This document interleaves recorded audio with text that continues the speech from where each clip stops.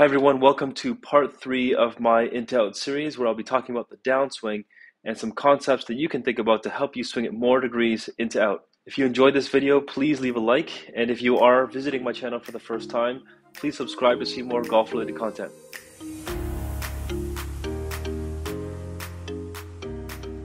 So when talking about the downswing, I'm going to cover 3 concepts.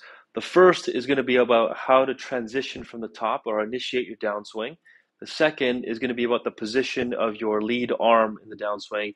And then third is about your arms and your wrists.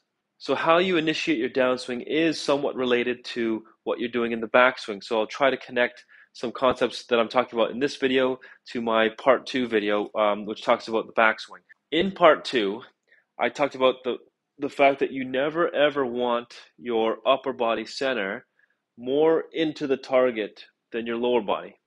Okay, so that puts you in what's called that reverse pivot position. And if you get your body bent this way, it makes it very, very difficult for you to swing it more degrees into out. So when a player gets to the top of their backswing and they initiate and they start to move their upper body more ahead of their lower body, the second thing that I want you to pay attention to is just where their weight is in their feet. And a lot of people that move their upper body ahead, they tend to move their hip more away from the target, and they actually keep more of their weight or too much of their weight into their trail foot. I never want to see people leave too much of their weight or pressure in their trail leg in their downswing. That's another really big one that will encourage you to swing it more degrees out to in. So the players that swing it slightly into out always have their weight moving forward. Okay, never ever either staying stagnant or moving more into their trail foot kind of in the downswing.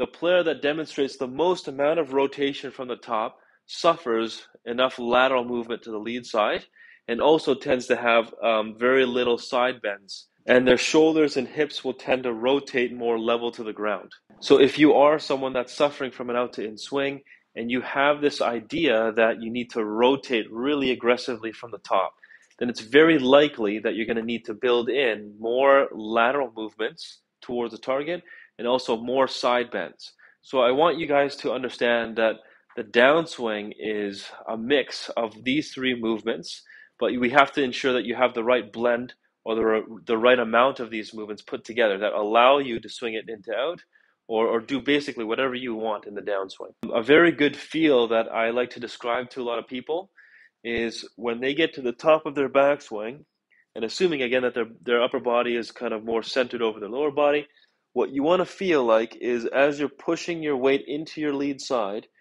you're basically keeping your back and your butt facing the target longer in your transition. Okay, so if I was adding a lot of rotation, you see that my back and my butt would kind of turn away or face more away from the target. But what I want you to feel instead is you're going to keep your body closed or less rotated in the downswing for a longer period of time as you push into your lead side. So you can see my body staying closed longer as I'm pushing in more into my lead side. So I'm adding more laterals into my downswing. I'm slowing down the rate of my turns. And if I push my hip into the target, you can see that my upper body is staying more behind my lower body. So by feeling that, pushing the lead side of your butt or your back into the target, I'm building in, or I'm training myself to build in those 2 movements that you're most likely lacking in your downswing, the lateral movement and also the side bends. Okay, now the second topic that I want to discuss with you guys is just the position of your lead arm. When people get to the top and they demonstrate an out to in move or an out to in swing, what happens is that they have their arms and hands move more out and in front of them.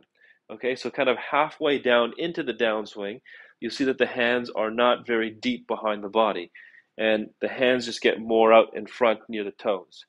Okay, so if your hands are kind of out in this position, you can probably see from this camera view, and in relation to my face or neck, the shaft kind of runs through the base of my neck or face.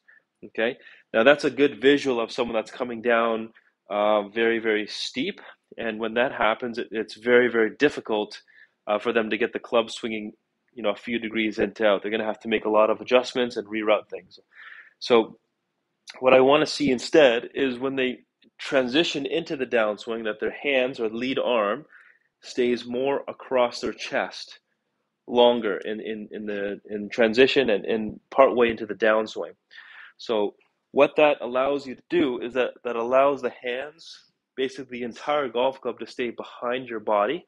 Okay, and the longer that the club can stay behind your body, then the more degrees the club can be delivered on an in-to-out path. So how that relates to what I just said previously about the slowing down the rotation of your body in transition, that will help keep your lead arm across your chest longer. That'll help keep your hands behind you and the club head behind you. So if that can happen, then all of those things combined can help you swing it more degrees into out. But we never ever want this lead arm to kind of get away from the chest too early and get really far in front of you too early before you hit the golf ball. So how you can check this visually is on the way down, if the lead arm is staying, across the chest enough, or the hands are staying behind the body enough, you could probably see that the shaft of the club will run through pretty close to the bicep, or right through the bicep of my trail arm. Going through the lower part of the bicep is also fine. That'll also indicate that you're probably going to swing it a couple of degrees on an in-to-out path. You just don't want it to kind of run through above your bicep or kind of through the shoulder or any more in front of that position. So the third and final topic has to do with your wrists and how you're bending or positioning your trail arm in your downswing. Now, if you guys want to have a bit more detail on what the trail arm does, then I can make a separate video about that. But for this video, I just wanted to point out that we don't want the elbow really high. We don't want to position the trail arm kind of more in an internal rotated position. Okay, so that would mean from the top, we don't want to get the elbow being more internally rotated like this way. Okay, we want to actually maneuver the trail arm a little bit more so kind of externally like this. Okay, where you're losing an arm wrestling match as opposed to winning it. So if I do that slowly once again, if you can see when my right elbow is really high, that basically doesn't allow my wrist to kind of get the shaft position more flat. Okay, when I get my right elbow more inwards, you can see that my wrists kind of turn, and I'm able to position the shaft a lot more flat with the club head a lot more behind my hands, as opposed to it being kind of in this position, right? My hands and wrists kind of can only stay very, very steep or position the shaft very steep, whereas I kind of do more in this position, it can get a lot more flat. And that's going to allow or promote or make it easier to get the club swinging in and out.